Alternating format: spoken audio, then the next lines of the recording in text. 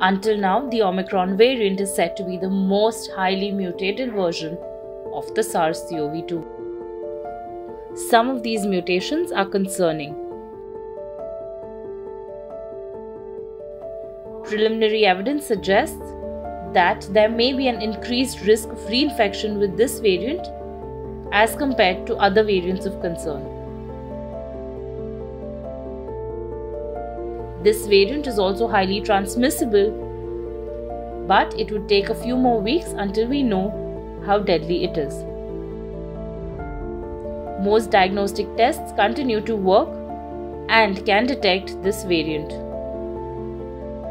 Several labs have indicated that for one widely used RT-PCR test, one of the 3 target genes is not detected. This gene is called an S-gene dropout or an S-gene target failure. This is similar to what we saw with the Alpha variant.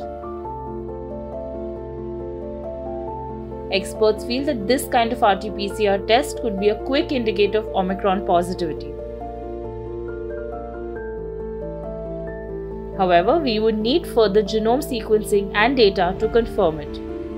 As the RT-PCR detection is not foolproof, it needs to be corroborated and verified by genome testing.